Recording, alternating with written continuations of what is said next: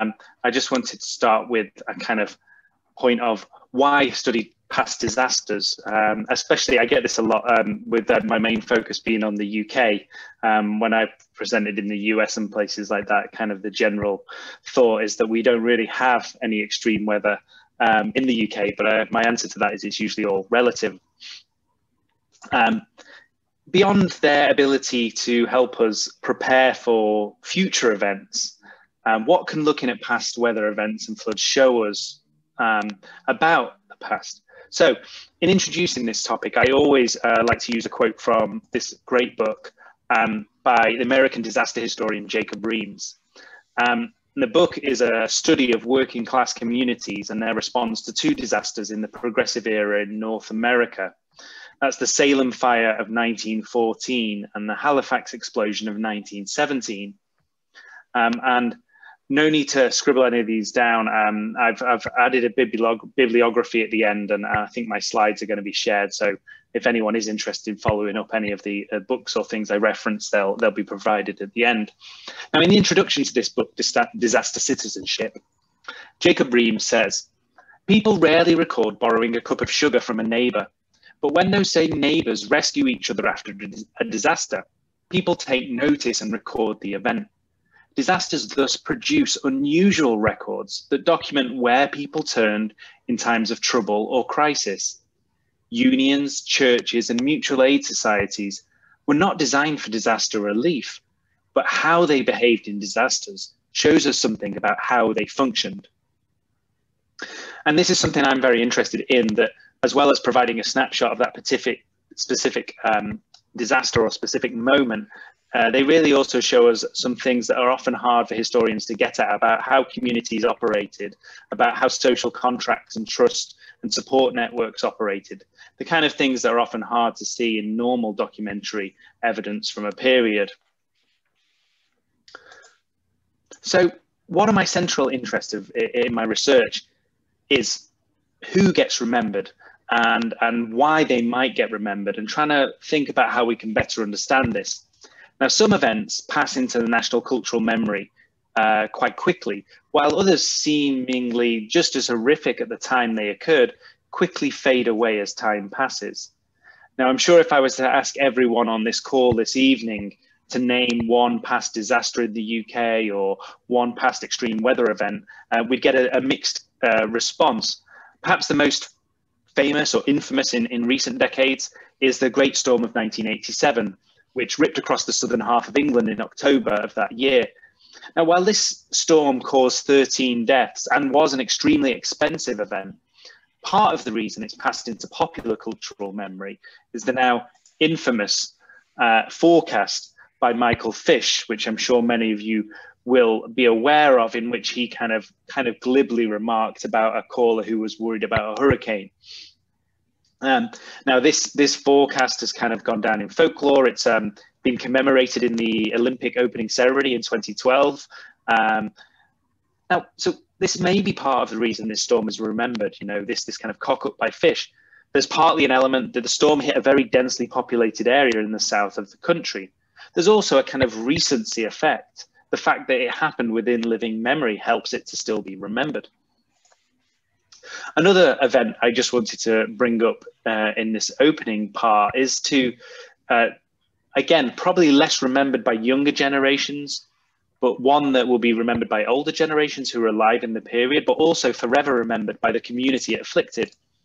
And that's the Aberfan disaster in 1966. And the physical scars and the mental scars left by this disaster mean that this will probably never be forgotten by the small village it affected. For those who don't know, the Aberfan disaster happened when a poorly maintained colliery spoil tip collapsed, engulfing part of the village of Aberfan in Wales, killing 116 children and 28 adults as it hit Pantglas Junior School and other buildings on that side of the village. This is remembered for several reasons, partly because of the horrific number of children killed, but also because this is what disaster scholars refer to as a clear technological disaster. That is, the cause of the event was purely human mismanagement of the landscape. Now, I thought before I go into my main case study, I'd just quickly mention one other last example, and that's to highlight that while the recency of events really does affect how they're commemorated in society, some past extreme weather events from a much longer period are also still recorded and remembered widely. And the example I wanted to give here is the storm of 1703. And this has really been memorialized by Daniel Defoe in his account, The Storm. Now, this is an interesting case because Defoe saw accounts from 60 different people who'd been afflicted by the storm. And as such, the account is very vivid in its portrayal of the storm. And the book is often called one of the first pieces of modern journalism because of the approach of getting first-hand witness accounts. Okay, so that kind of gives the overview of where my research is situated. And then I thought for this talk this evening, I'd focus in on one extreme weather event, perhaps the one I've done the most research on, and talk a little bit about how we might perceive this from different perspectives and how different historical records might affect the kind of account we would get of these kind of events. So the flood I'd like to speak about tonight is the North Sea flood of 1953. Some of you may be familiar with this event, others might not be. Just to give you a little account of what happened. The East Coast storm surge of the January 31st, 1953, it was the worst naturally triggered disaster in 20th century Britain. In the UK alone, it accounted for 440 deaths, over 160,000 acres of flooded land, 1,200 breaches of sea defences, damage to 24,000 properties, and the evacuation of over 32,000 citizens. The true death toll is possibly larger, as it's unclear whether official figures also included several fishing vessels that were sunk by the storm. The storm's first casualties came with the sinking of the passenger ferry MV Princess Victoria, as it passed from Stranraer in Scotland to Larne in Northern Ireland at about 2 p.m. on the 31st of January, and this resulted in 133 deaths. The storm surge hit the shore at Spurn Head, Yorkshire, just to the north of the map there that you can see, at about 4 p.m, before progressing southwards along the east coast of England, causing a further 307 deaths. Now, in that image there, I'm not sure how clearly you can all see that on your screens. There's some yellow, the black shows where the flooding occurred, but there's some yellow boxes which highlight that most of the deaths, over 70%, actually occurred in just 5 main clusters. And going from the north to the south there, that first cluster is at Mablethorpe and Sutton-on-Sea, where 16 people died. Hunstanton and Snettisham, where 65 people died. Felixstowe and Harwich, where over 40 died. Jaywick, where 37 died. And Canvey Island, where 58 died. And now this picture here is an aerial photograph of Canvey Island the day after the flooding. And as you can see, the distinction between the river channel either side of the island is pretty much completely gone. Now, despite the significant lag time between the first landfall at Spurn Head in Yorkshire and communities like Canvey Island in Essex further down the coast, who were not inundated until 1:10 in the morning, no direct public warnings were issued, and each community had to deal with the deadly deluge independently. Late on the 31st, the Met Office had issued a warning to the Thames River Board under a new surge warning system established after floods in 1928, which was passed on to the BBC via the police. So anyone who was still awake and listening to the radio at midnight was unassumingly advised of an exceptionally high tide in the River Thames and Medway the following morning. The spring tide, in fact, combined with the extreme anticyclone weather front and produced tides 2 meters above forecasts and waves of up to 4.9 meters. The Netherlands were also devastatingly hit by the same weather system, and in the Netherlands, about 1,800 people died. Much of this coastline had neglected sea defences due to a lack of investment during the war, and many of the worst affected communities were housed in temporary, prefabricated or bungalow accommodation. The event highlighted huge inadequacies in both physical sea defences, but also in central government disaster policy. Despite the response to the flooding being predominantly led by the community, and the fact that by the time the central government became involved, most of the search and rescue effort had already been completed. little blame was assigned either to individuals or the agencies involved. The post-war setting of the event and the relative infancy of the mass media mean that the flood has been almost forgotten in the public memory of UK 20th century history. In stark contrast, in the Netherlands, the flood event triggered a major dike improvement scheme, expanded land reclamation efforts, and the events of late January and early February 1953 remain well known and central to the national identity of the Netherlands. Now, my initial interest in the 1953 floods was from the point of view of the lack of coordinated national response. Why was the response to the flooding predominantly community-led? Why didn't different districts warn each other as the flood passed down the coast? And why didn't the central government get involved until Monday morning when the flood had struck on Saturday night? So tonight, rather than just giving you a polished account of what happened during and after these floods, I thought I would highlight how the different historical records available on these floods can narrate differently the story of this disaster. So to start, let's zoom out to perhaps the most impersonal lens, the lens which is often used by those interested in past extreme weather events for climate modelling and similar purposes. The scientific picture. So scientific expertise and research on weather, hydrography and flooding had grown greatly in the first half of the 20th century. And as such, the flood was extremely well mapped and studied. It produced a huge amount of data that kept tidal experts and hydrographical researchers busy for years afterwards. How would a meteorologist describe the event? Well, perhaps something like this.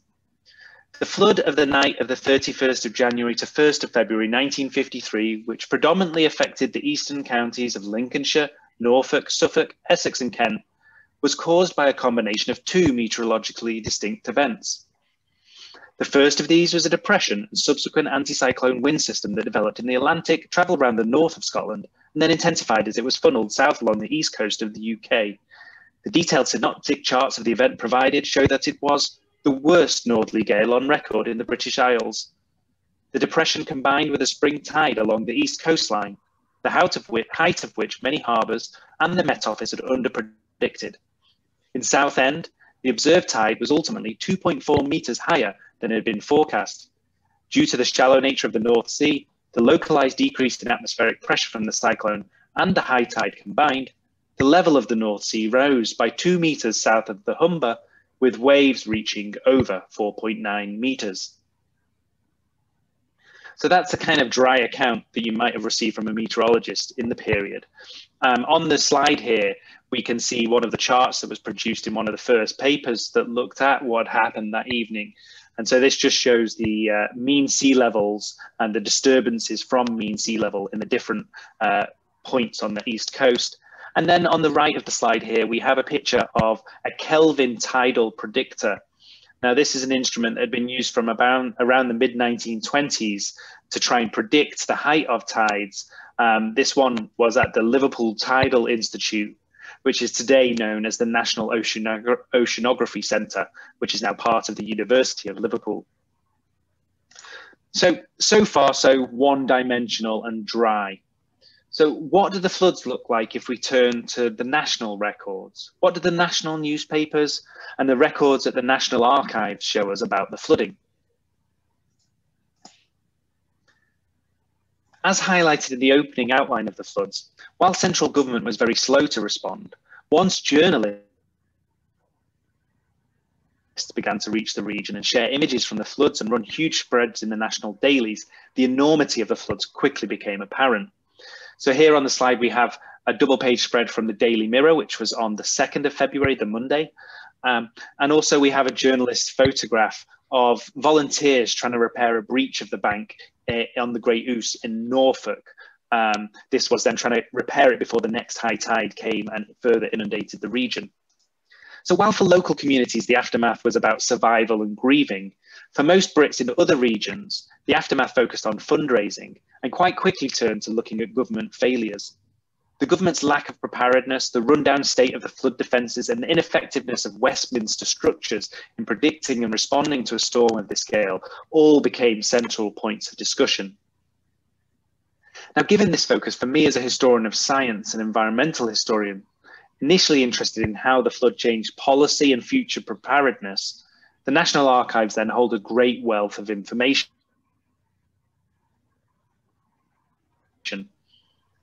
From the records at the National Archives, we can look at meteorological reports and aspects of the flood. In the Air Ministry records, we can see in depth the damage and restoration reports and documents as created by each of the individual regional river boards under the Ministry of Agriculture and Forestry and Fisheries. We could also see the Treasury reports on the financial assistance given to companies and individuals. Now, the short overview of the files on the financial assistance is that regional infrastructure like docks and railways got direct support from the Ministry of Transport. Companies crucial to post-war reconstruction got some government support.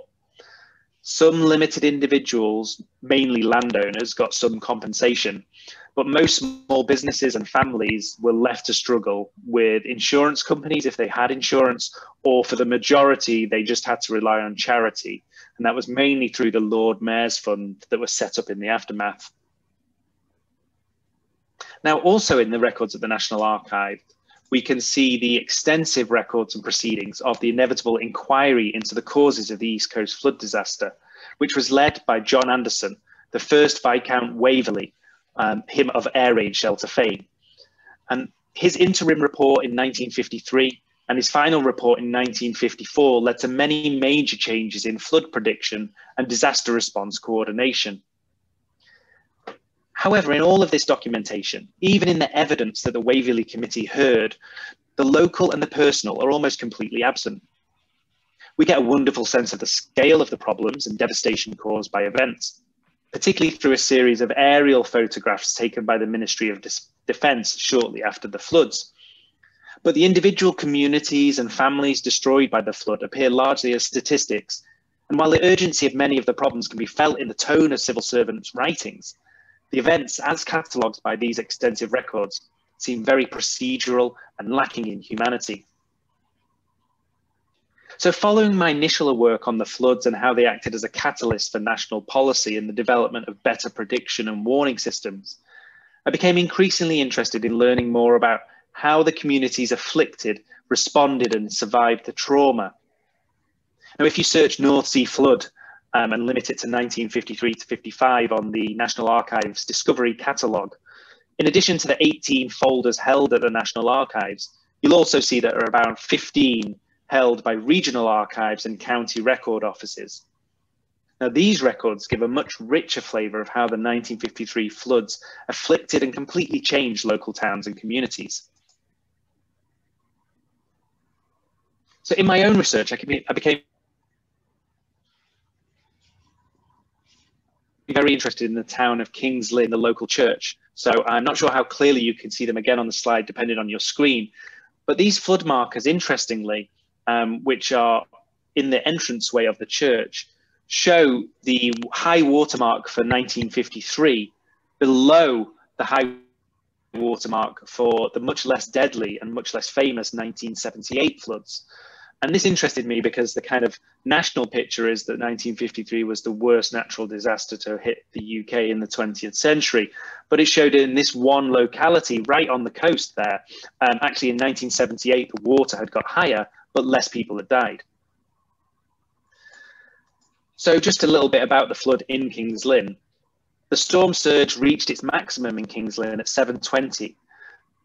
Its height at the town's harbour was calculated as somewhere between 2.5 and 2.7 metres above sea level.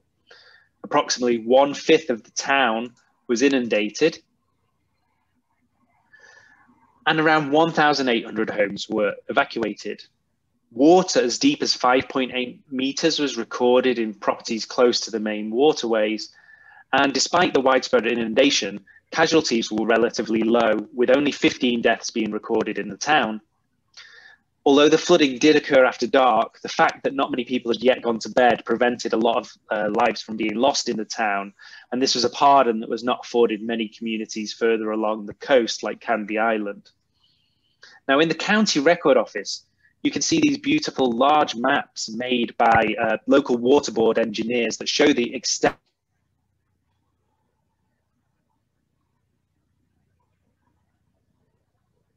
of the flooding.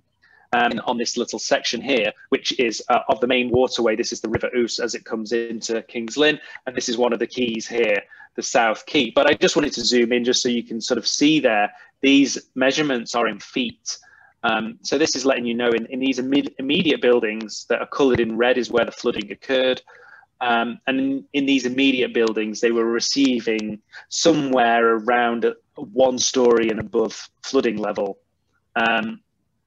And as many of you will know, some of the poorest housing in some of these towns, the poorest of the poor were living in basements. And so if the flooding was going above 1 story height, many of those communities, not so much in King's Lynn, but in some of the other towns further along the coast, didn't stand much chance when there was no advanced warning.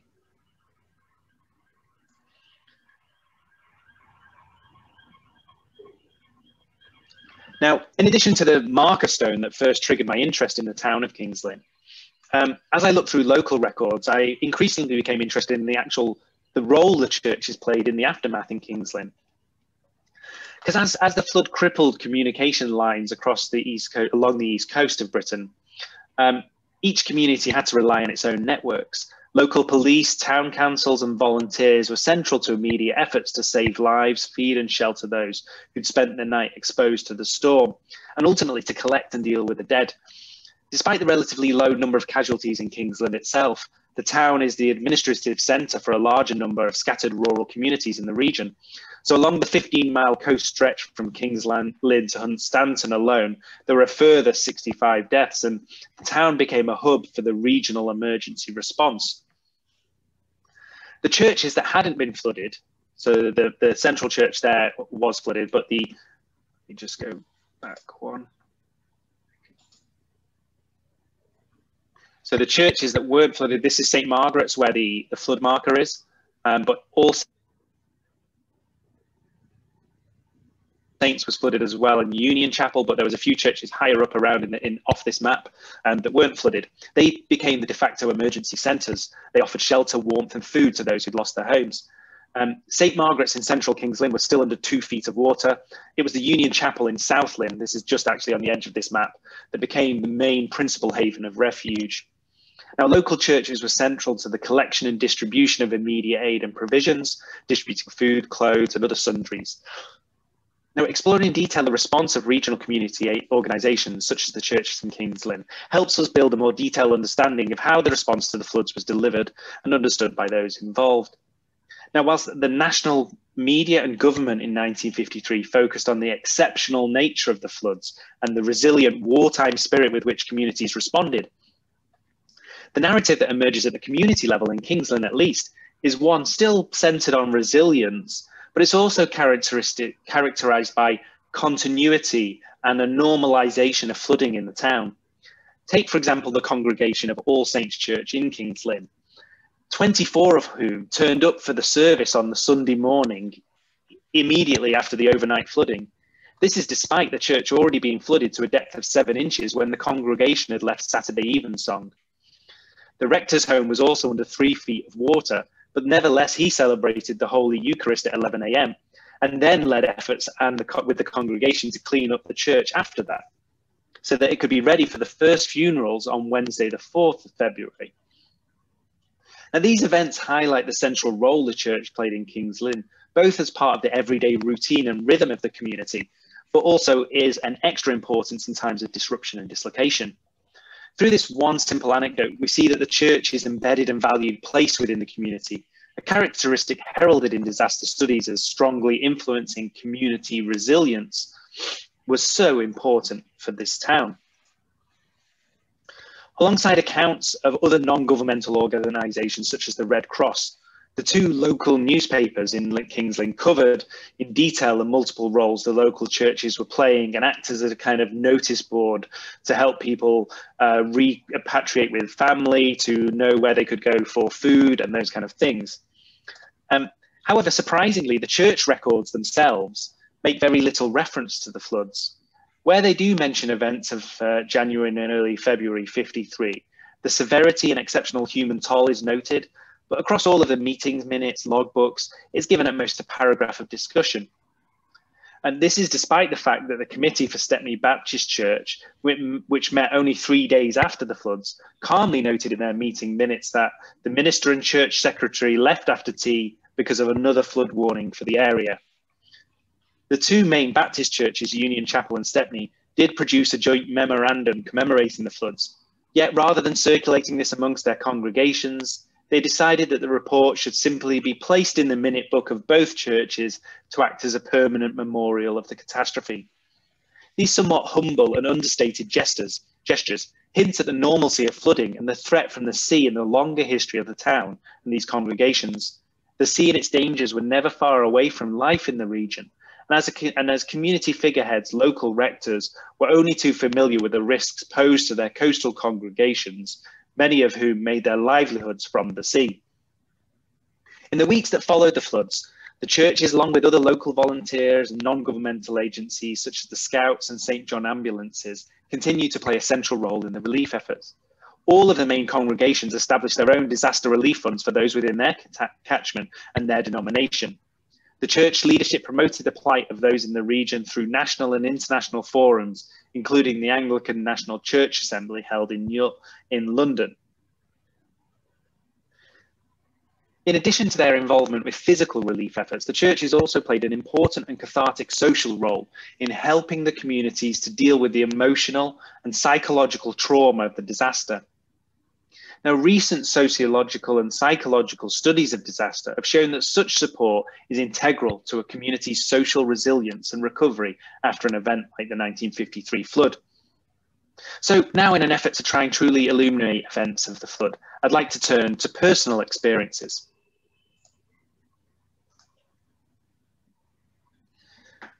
In the immediate aftermath, while there were expressions of grief and also anger, the lack of support and help, most of those examples were quite limited and tempered. The overwhelming dominant theme of personal accounts in newspapers and recorded in newsreel from the period focused on the stoic character of survivors. Accounts from the whole area reported stories of great personal sacrifice and heroism in the face of adversity, such as the US Air Force servicemen who, based at Scunthorpe, were some of the first to respond to the disaster, including Corporal Leeming, who became the first non-British recipient of the George Medal after, despite being a non-swimmer, saved 27 people in the area in a rubber raft that one newspaper proudly described that he self-inflated. Framed within very much a wartime blitz spirit narrative, and that's quite well typified by this short Pathé newsreel video about Canvey Island. Now, I thought I'd just show this clip. Sometimes Zoom isn't the best with showing video clips. Hopefully the sound works fine and you can get the feel of this. But if not, we'll come back to it and I can explain what happens. Let's give it a whirl. Seaside resorts devastated in the Great Flood disaster. Today, her golden beaches are thronged with holidaymakers, drawn by the warm welcome of the proud people whose home this is. Only a few months ago, it seemed impossible that Canvey could ever recover. The sea walls had been breached, and the water had gushed in to destroy homes and families.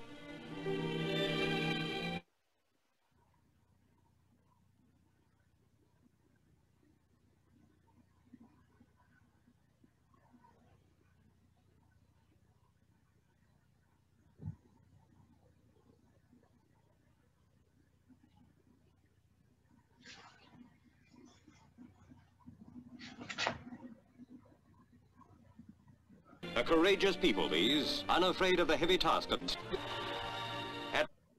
Okay, hopefully you got most of the sound on that, and if you didn't, the general picture was that just the summer after the flood, this was a promotional video saying Canvey Island's open for business.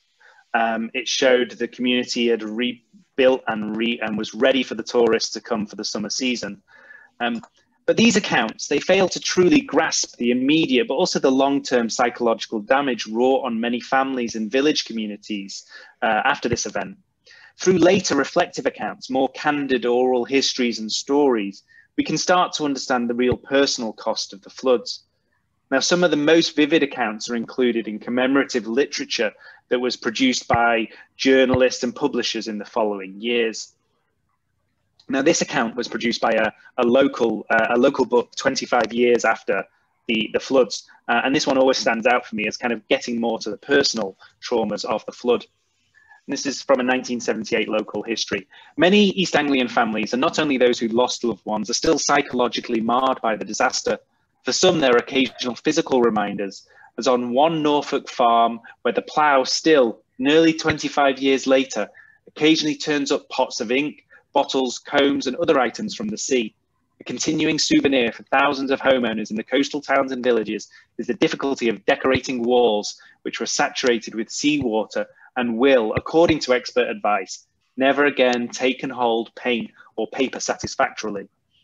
Now, I think that quote kind of encapsulates a little bit of some of the poverty in some of the region as well, that people had to patch up their houses as best they could if they didn't have insurance. Some of the most moving accounts about the 1953 flood come from a 2002 BBC documentary on the catastrophe. Unfortunately, it's not available online at the moment, but one account in this, two of the surviving members of the Mansa family who lost 3 siblings that fateful night. They break down on camera as they state that they've lived their lives without closure because their parents never spoke of events. And they didn't even know where their siblings were buried until 50 years after the flood. So it wasn't until filming this sequence for the BBC documentary that they finally discovered where their siblings were buried, because their parents had never spoken about what happened. The fact that so many survivors from the 53 floods never spoke about events until years later, and when they did, broke down at the first time they'd uttered a lost sibling's name, is utterly heartbreaking. And although the lack of psychological support offered to communities was typical of the time, the limited focus on this aspect by academics and experts has somewhat masked the real legacy the flood left in these communities. In many communities that suffered large death tolls in the flood of 1953, such as the 5 clusters I showed on the opening map, it's possible that what we might today call corrosive community symptoms arose. That's symptoms that kind of go beyond the individual psychological problems to actual whole communities having shared issues with PTSD and other similar effects. So while oral histories captured immediately after the floods are quite limited, there are a few resources that are out there. There's luckily a lot of community groups who've done more now to capture some of these stories. One of the best is the Canvey Island website has collected a lot of memories from people who survived the floods in Canvey Island. And I'll provide all the links at the end. But now we've kind of got to the personal. I just wanted to finish by a couple of resources that may interest you further. The best way for me, actually, once I sort of wanted to learn more about this, was actually to go to this coast and have a bit of a pilgrimage. So, sorry, I've gone too far there. For the 60th anniversary, I took a trip down that exists along the coast. And again, I'll provide the link at the end, but that's on you.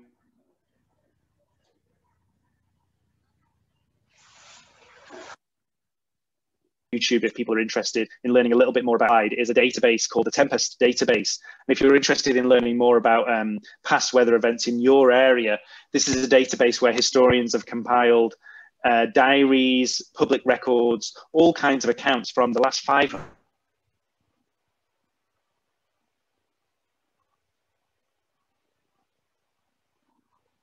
years plus in the UK, sort of these historical accounts, and some of them are fascinating. They have, you know, farmers' accounts of drought from the 1600 and things like that in them.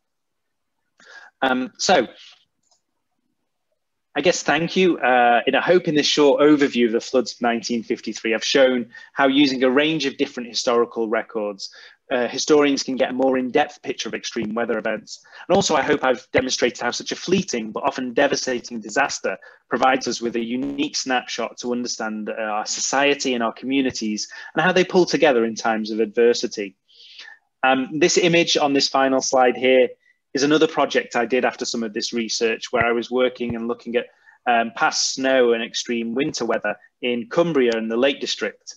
And as part of collecting oral histories in the area, I got a load of records of old photographs from the area and geolocated them to where they are today and made these images that kind of mix the old historic records with the modern site today. And then these formed part of the kind of oral histories and an exhibition we did in the Lake District. But yeah, thank you for listening, and I'd be happy to discuss any questions or interesting things that come up now. Thanks. Thank you very much, Alex. That's absolutely fascinating. If people have got questions they'd like to ask, can you use the chat symbol that's at the bottom of the screen in the middle, and just type your questions in, and then we can sort them out with Alex. But whilst you're doing that, Alex, interesting about the official report about the flooding. I sort of get a sense when you compare, say, that with, for example, the current Grenfell inquiry, that in those days it was very much a top-down approach, whereas today with Grenfell it's from the bottom up, shall we say. Is that a fair assessment? Yes, I think so. I think that I kind of got interested a little bit in that because it wasn't necessarily a given that an event like this would get an inquiry in that period. You know, today, almost any event that has, you know, loss of civilian life will have some kind of inquiry attached beyond the, you know, the standard coroner's kind of reports and investigations. But it wasn't really always a given. The scale of the Waverley Committee was much bigger than others of the period, but that largely reflected the kind of outpouring of grief about the number of deaths. Yeah, it wasn't really a given. There was floods in 1928 that had triggered a similar inquiry, but that was largely because they almost flooded the Houses of Parliament. Central governments are always quicker to respond if the water is literally at their doorstep. I mean, the saddest thing about the Waverley Committee is their recommendations were quite far-reaching, but they weren't implemented in any kind of meaningful way. I think, you know, if I said how the Netherlands kind of took this event, it killed a lot more people in the Netherlands, but they took this event very, you know, right to the core of their national psyche. They rebuilt their flood defences to a 1 in 1,000 year level. Britain rebuilt theirs to a 1 in 200 year level. Right. So just the kind of scale of response that came. I mean, obviously the Netherlands is a huge threat from floods, so it's a you know, huge amount of reclaimed land. So they understood what this meant for their future. But you know, now we're kind of 60 plus years past the floods. They're still living under the benefits of that kind of investment after the floods, whereas we're now kind of having to piecemeal fix certain parts of the defences again. Yes. Okay. We haven't got any questions popped up in the chat. Well, certainly not at my end. No. The website about extreme weather events, that's absolutely fascinating. It sounds like a really rich resource. Yeah, so I've just gone on to because I'm still sharing there, that this is the last slide, and I've put some online resources. Yes. If people are interested, there's a YouTube video, there's the database, there's a couple of, and there's a link here to more newsreel footage from the period, which is something I always love wasting a few hours on. And you can see the kind of different takes from the newsreel footage. Especially there's a couple of videos on there that were sold internationally, so they have a slightly different perspective. And then this here is the kind of more thorough bibliography of the resources I drew upon there. The database was done by a team, across several universities. University of Liverpool is who hosts it. Tempest, and yeah, it's a great resource for anyone who's interested in this kind of thing. Even if you're kind of more usually, say, interested in local history, because there are the accounts of these extreme events, they give you a very different view sometimes on that one specific location.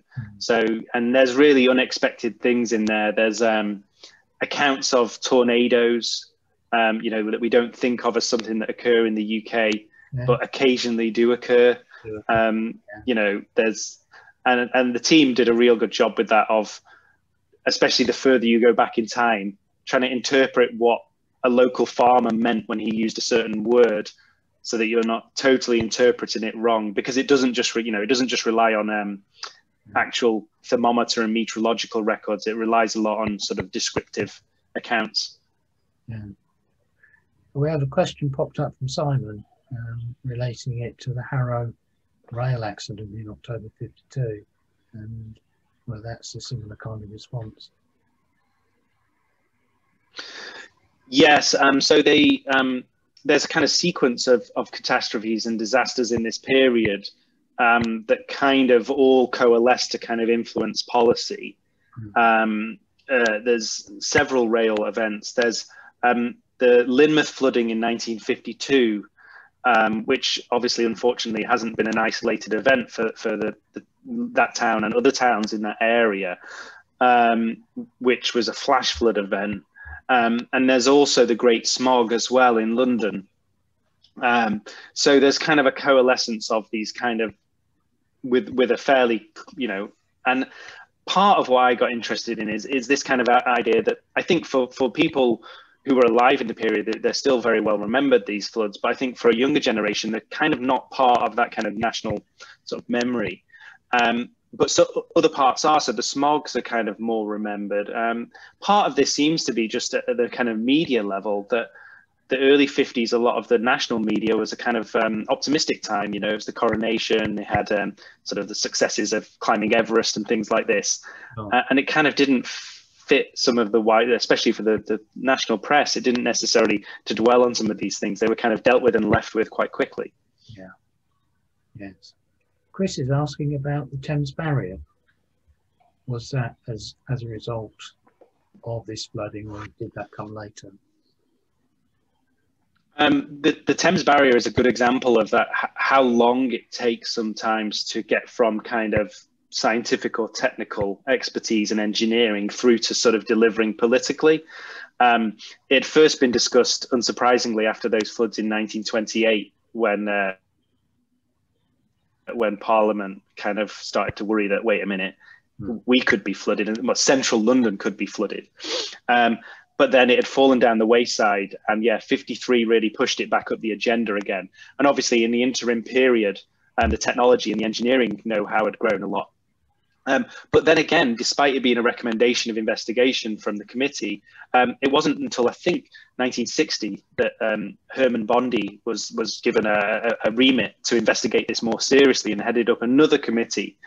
And then it wasn't until the 70s that it really started in earnest. So it's a kind of really protracted kind of process. Partly some of the delays were in engineering expertise. But again, if you kind of look at the scale of investment in the Netherlands and other countries that sort of have a similar kind of lowland sort of setting, there were technologies out there that could have been used, but what ultimately emerged was a bit more advanced than the kind of initial discussions. Yeah, that's fine. Okay, well, I think we haven't got any more questions. So, Alex, very big thank you. That was extremely interesting, and given that this is the first in our theme of talks around weather and the environment as recorded in the archives, that's been a very interesting and a very useful start. So a very big thank you to you. Thank you very much. Thank you, everyone. Okay. Thank you. Thank you very much. Thank you, Alex. Right. Well, thank you, everybody. We've just got some details of the next talk that's coming up on the 6th of April. Maggie's going to hit the button for us. There we are. Our president, Dr. Helen Fry, will be talking about her latest book on MI9. There are details on the website, so please book. In fact, booking has already been quite brisk. We're up to about 26 to 30 members already who have signed up, so we look forward to seeing you on the 6th of April. So thank you, everybody, for your time this evening, and I suppose I should end on the usual advice: stay safe and well, but also keep calm and carry on. Thank you very much, and good night to you.